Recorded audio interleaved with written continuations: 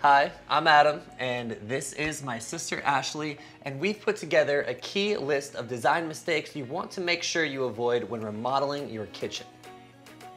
At our design consultation, we discuss what you like and dislike about your current kitchen and what you'd like to include in your new one. We also ask you detailed questions about how you live and work in your space so we can design your kitchen to best suit your lifestyle. But there are some things that every kitchen should have in order to function best, no matter your particular habits. And those areas are the ones that you want to make sure are designed correctly from the start. Absolutely. The first mistake you want to avoid is creating bottlenecks in the kitchen's floor plan. Every kitchen needs to have good traffic flow and adequate room for more than one person to move freely around the space. You never want any area of the kitchen to feel cramped or to restrict the movement of the people in it. We've seen so many dishwashers and refrigerators placed so that when the doors are open, there's no room to move around them.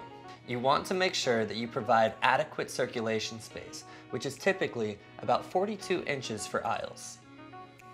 On the other side of the coin, you also want to avoid wasting space that will lead to extra steps within your kitchen.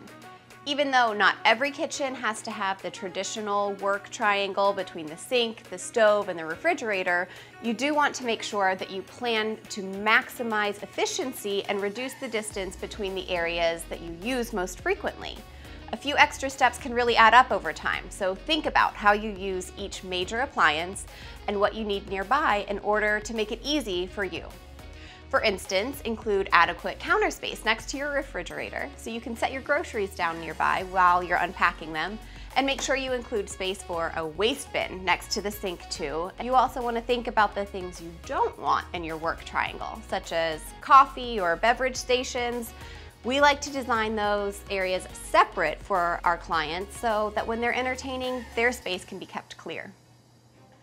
Next on our list is failing to include enough storage space. You want to make sure that you consider all of the storage needs for the standard kitchen. These include items like pots, utensils, plates, serving pieces, appliances, and food. And then there's storage for all the things that end up in our kitchens.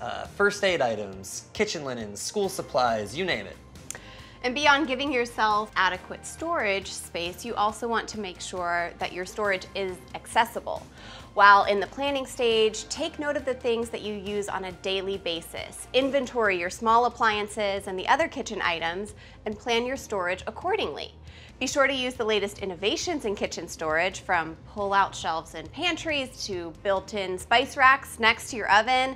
There are mixer lift stations for baking and in-drawer USB charging stations for all of your electronics. The final big thing you want to avoid is inadequate lighting. Most people are familiar with the three categories of lighting. These include general lighting, task lighting, and accent lighting. We find that in kitchen design, task lighting is often the most overlooked area.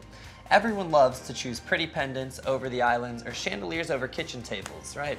But making sure your kitchen is well lit beyond those fixtures is essential to the feel and function of the space. More work is done in the kitchen than in any room in the house, and inadequate lighting is a mistake that will haunt you once your kitchen is completed. This can easily be avoided by including under cabinet lighting and ample lighting from above. And don't forget to include a light over the sink too. Consider running those lights on different circuits so that you can choose between using them together or independently. A small decision that can have a huge impact on the atmosphere and usefulness of your kitchen. We hope these tips help you to avoid some kitchen remodeling regrets down the line. If your new kitchen is going to include an island, make sure you watch our video where we share our biggest mistakes to avoid in kitchen island design. Please drop your questions or your comments below. We would love to hear about your new plans for your kitchen.